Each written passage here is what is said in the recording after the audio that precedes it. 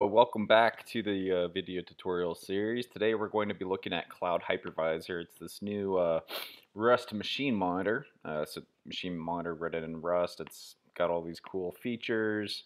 Alibaba, ByteDance, Intel, Tencent, Ampere. Um, so uh, so yeah, we're gonna boot some unikernels on Cloud Hypervisor today. Let's pop into the shell. All right, so we got this program here, and I don't have my all my setup here, but so it's just a little Go program. Iterates through 10, says hello from Nanos. I went ahead and already built it, as you can kind of see.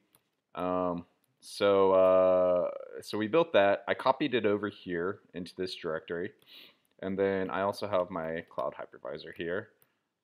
Wow, that's pretty small, 4 meg. It's not bad.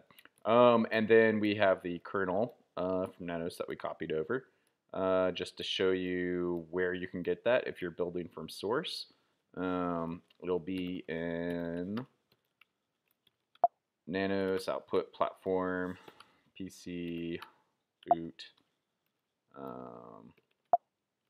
Actually, sorry, bin kernel image.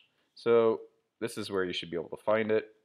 Obviously, this is the Nanos path. I just copied it over here.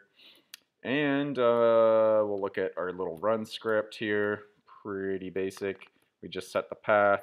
We pass it the kernel. And then we pipe it to the serial. I'm just going to kind of sudo on up because I don't have anything set up on this box. And it'll be a little bit easier to, it's one of these passwords. All right, so, and then we just pop it up like so, and you can see it's off to the races.